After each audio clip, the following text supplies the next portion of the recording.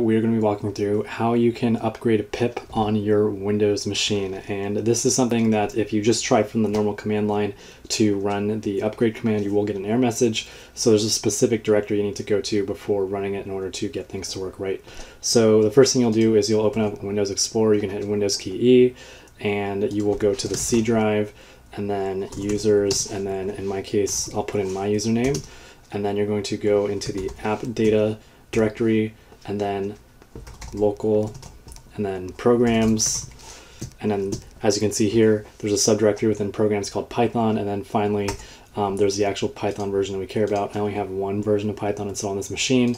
If you're working with multiple versions, you would make sure to do this for your appropriate version of Python. But we basically open up this directory, and then what we're going to do once we're inside this directory within Windows Explorer is type in cmd from the Windows Explorer taskbar or a text box, and this will pull up the actual command line at this directory, which is really great. And from here, you can actually run the command to upgrade pip.